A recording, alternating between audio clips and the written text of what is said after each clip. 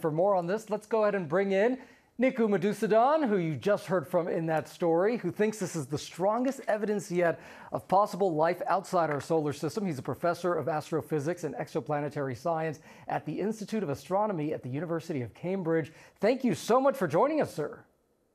Well, thank you for having me here.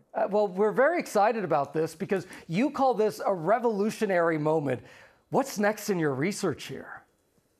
Yeah, I mean, primarily because, this is the first time we have demonstrated capability to detect these kinds of molecules. Obviously, we are seeing tentative signs right now, but the next steps are put more observations on this planet to see if the signal we are finding is real. And if it's real, it's a big development, because these molecules, as you have heard, are only produced by life here on Earth.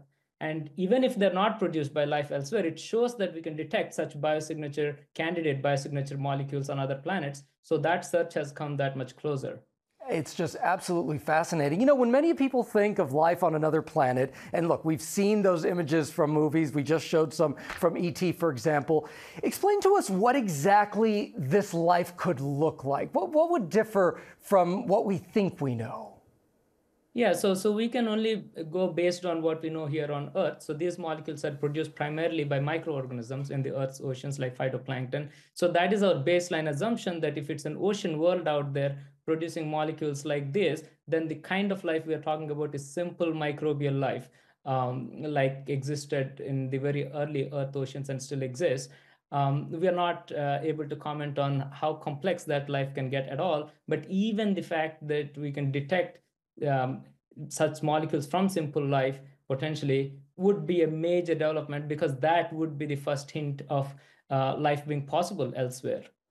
Absolutely. And as we said, this is about 120 light years away. So is it even possible for humans to get the chance to potentially meet other life in space if it's that far away? Yeah, so no, we are not talking about going there anytime soon at all.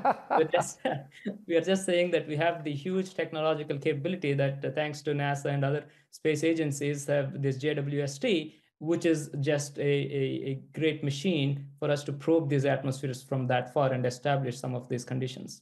Well, I think all of us will be following your work very, very closely on this planet and perhaps even beyond. Nikku Madhusudhan, thank you so much for joining us.